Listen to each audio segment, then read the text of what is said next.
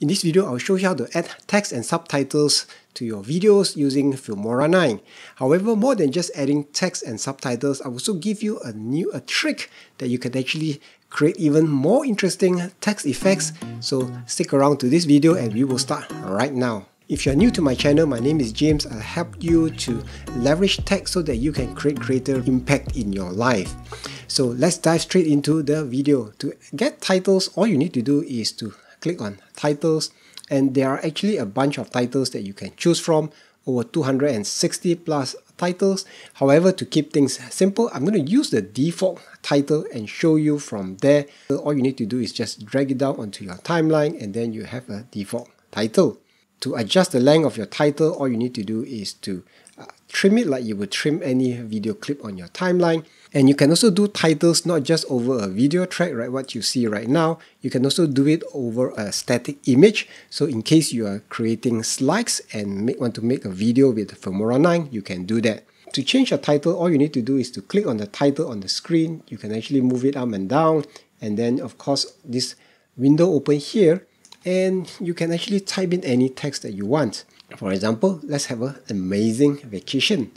Now, there are two ways you can resize your text using the fonts over here, or you can also resize the fonts using this edge of your text box over there. Here are the alignment to the left, to the center, to the right, so you can do that. Beside the text over here, you also have other settings for setting the color, for setting the text space. You can also have line spacing, plus the alignment where you want your text to be located on your screen. You can also scale your text larger or smaller. There is an advanced tab, and this advanced tab allows you to create things like, for example, animation. Double click it and then your text will show up like this. Now this bar over here allows you to adjust the speed of this effect as it plays on screen. The more space there is between this point and this point means that your text or the animation will happen at a slower speed. Adding subtitles is very similar to adding titles. The option in the subtitle folders tends to be less dramatic, which is more suited for use as subtitles to prevent distraction from those watching your video. So subtitle number 8 have something like this. You have this dark box that allows you to highlight your text in greater manner. Next, let me show you what you can do using transitions on your text. And I will add a default title over here, just the length here by trimming it. Text goes all over to the other side, but it's okay, we can adjust this. Find a nicer font. I'm going to change this color to show that it is an amazing island adventure. And then we will use this effect on this text. Looks cool. And let's go to the advanced, and I'm going to adjust this a little bit slower. Next, I'm going to choose this title, and this title, number 39, it got actually some pretty cool effects, and it looks something like this.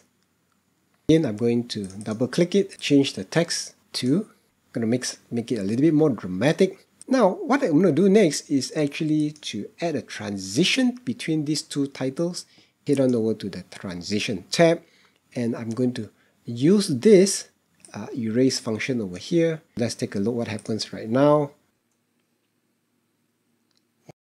You have something like Out of a Nightmare. However, this technique doesn't work with all kinds of transitions. Some transitions will affect the tracks with the titles on it. However, there are transitions that will affect not only just the track with the title, it will also create a similar effect on a different video track as well. For example, the fade transition. So depending on the effect that you are going after, it may not work as intended. Feel free to experiment. If you want to have a list of the effects that works that I have tried, please click on the link below and I will have a list of all these effects that work. Most of those in the lifestyle works, which is pretty good. And if you have a type of transition for the clip below, it will even be more interesting. This time I'm going to add the transition for the video itself, add some sound effects, and you will have this. All the makings of a horror movie. One last tip before we go. As you hover over any title, there is a heart. If you click on the heart, it will end up becoming your favorites, so it will be easy to locate all your favorite titles whenever you want to use them for a video project. I hope that this video has benefited you. If you want to know more about Filmora 9, please go and check out my video right here or to the links below so that you can actually learn more tips and tricks on how to create better videos using Filmora 9 or some of the other video editors I share on this channel as well.